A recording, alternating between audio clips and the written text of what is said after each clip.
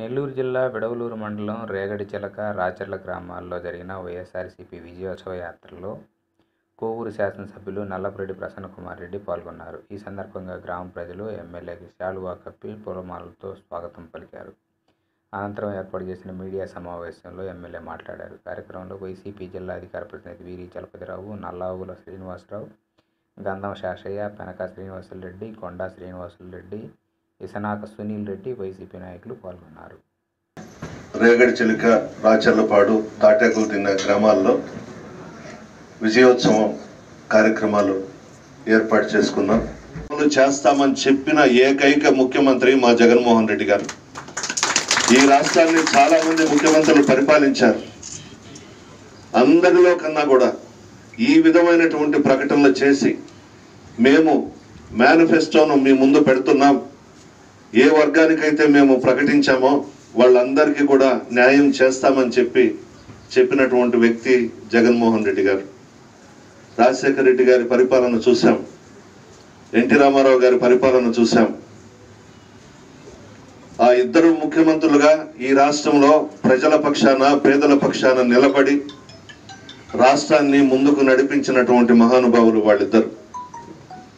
ఈరోజు మన జగన్మోహన్ రెడ్డి గారు చిన్న వయసులోనే ప్రతిపక్షంలో ఉండి గత ప్రభుత్వంలో చేస్తున్నటువంటి అవినీతి, అక్రమాలు, అన్యాయాలు, దౌర్జన్యాలు, రౌడీయిజం ఎప్పటికప్పుడు అడ్డుకుంటూ నిత్యం ప్రజల్లో ఉండి మన రాష్ట్రం బాగుండాలి అని కోరుకుని ఎన్నికలలో దాదాపు 151 స్థానాలలో వైఎస్ఆర్ కాంగ్రెస్ పార్టీ అభ్యర్థులను గెలిపించారు. 22 పార్లమెంటు స్థానాల్లో ఎంపీలను గెలిపించారు. ప్రజలు మా మీద పెద్ద బాధ్యతలు పెట్టారు. ప్రజలు పెట్టిన నమ్మకాన్ని వమ్ము చేయకుండా ప్రజల మధ్య ఉంటూ జగన్మోహన్ రెడ్డి గారి ఆశీర్వాదంతో గ్రామాలన్నీ కూడా అభివృద్ధి చేస్తాం. వాలంటీర్ల వ్యవస్థ పెట్టాం. ప్రతి గ్రామంలో 50 కుటుంబాలకు ఒక వాలంటీర్ని పెట్టాం.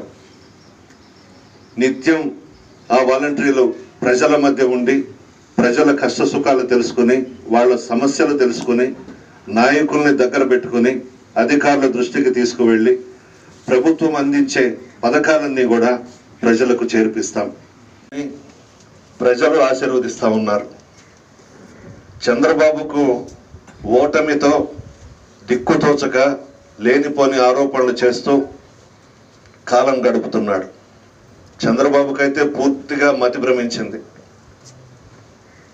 ఎవరైనా కానీ అధికారంలోకి వచ్చిన తర్వాత ప్రతిపక్షంలో కూర్చున్నటువంటి వాళ్ళు ప్రభుత్వానికి సహకరించాలి.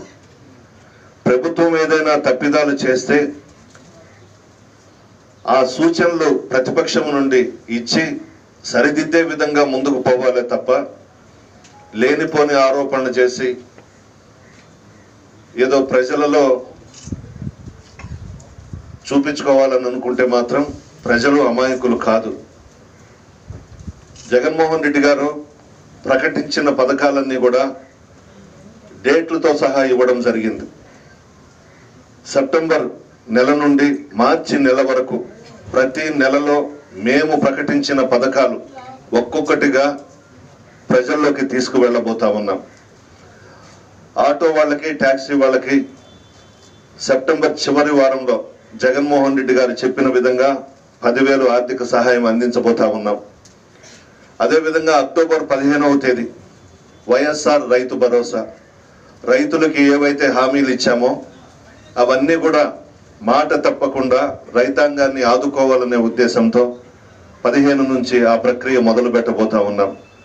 నవంబర్ 21 ఫిషర్మెన్, మత్స్యకారులకు చాలా పథకాలు ప్రకటించాం. ఆ రోజు ప్రపంచ మత్స్యకారుల దినోత్సవం. ఆ రోజు ఫిషర్మెన్కి వాళ్ళకు ప్రకటించినటువంటి పథకాలు కూడా అందించబోతా ఉన్నాం.